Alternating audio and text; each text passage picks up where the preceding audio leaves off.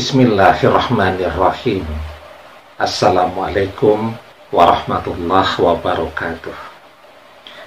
Bapak-bapak, ibu-ibu, mas-mas, mbak-mbak, khususnya adik-adikku sekalian yang dirahmati Allah dimanapun Anda berada. Kembali di Iip Channel bersama saya, Iip Wijayanto. Kali ini kita akan membahas tema saat kamu betul-betul kebingungan bagaimana caranya agar bisa kembali kepada mantan. Saat itulah kamu akan melihat jalan terang menuju kepada mantan. Ya, tentu untuk kembali bersama dia. Jadi banyak orang yang kemudian sudah berusaha dengan berbagai cara agar bisa kembali bersama dengan mantan yang sangat dia cintai. Ya, ketemu langsung sudah diupayakan, gagal.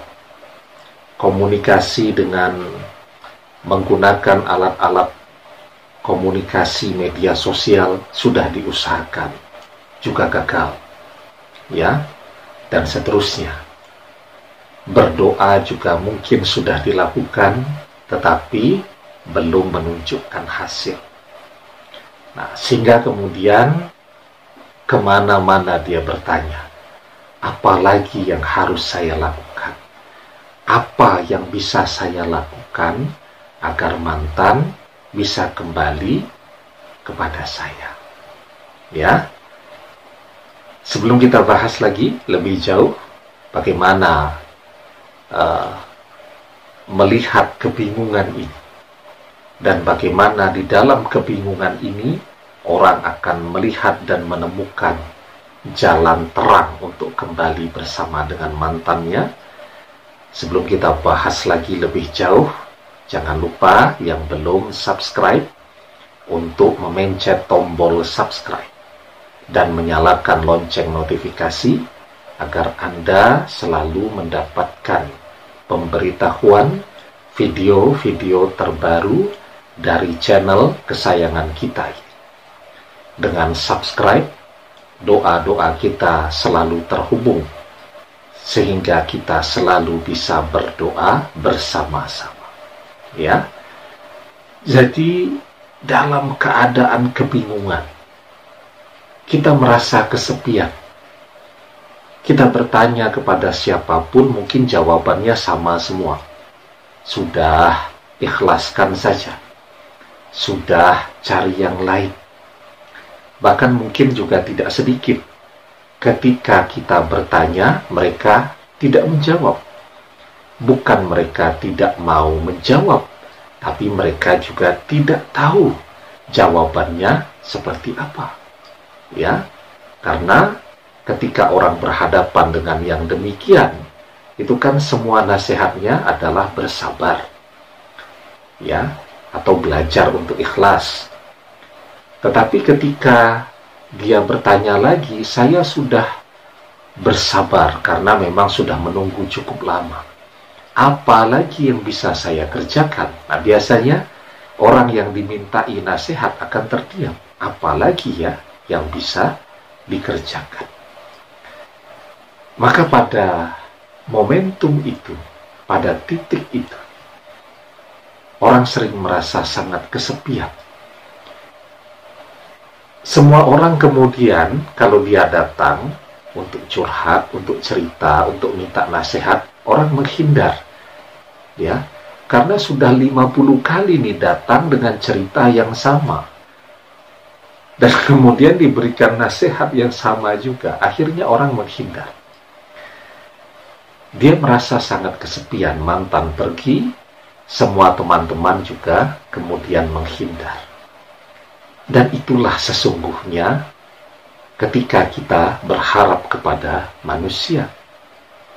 Manusia banyak yang akan datang kepada kita mengaku sebagai saudara, sebagai sahabat, sebagai teman, Bahkan kita tidak kenal sama dia pun, dia akan bilang sebagai sahabat kita. Ketika kita punya segalanya.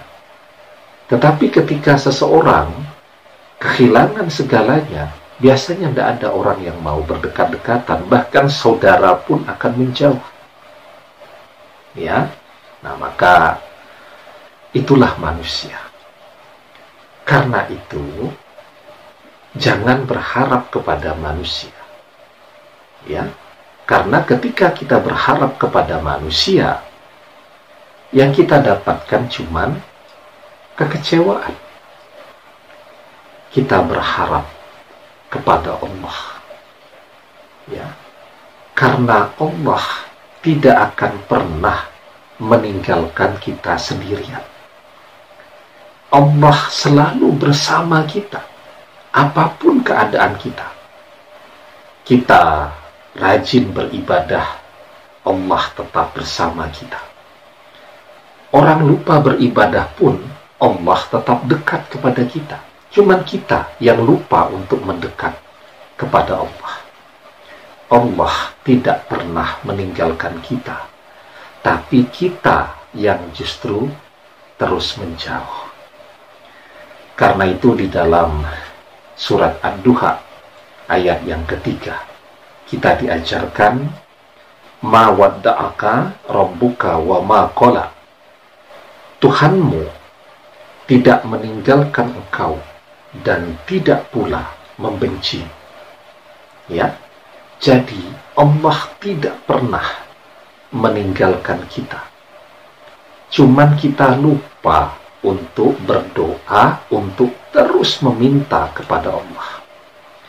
Dan satu hal yang harus kita ketahui, bahwa ketika kita berada pada puncak kebingungan kita, tetapi kita tidak pernah berhenti berdoa untuk memohon petunjuk kepada Allah, maka saat itulah petunjuk itu akan datang kepada kita. Maka di dalam surat Ad-Duha ayat yang ke-7 kita diajarkan wa wajadaka dollan fahada, dan dia mendapatimu sebagai seseorang yang bingung, lalu dia memberikan petunjuk.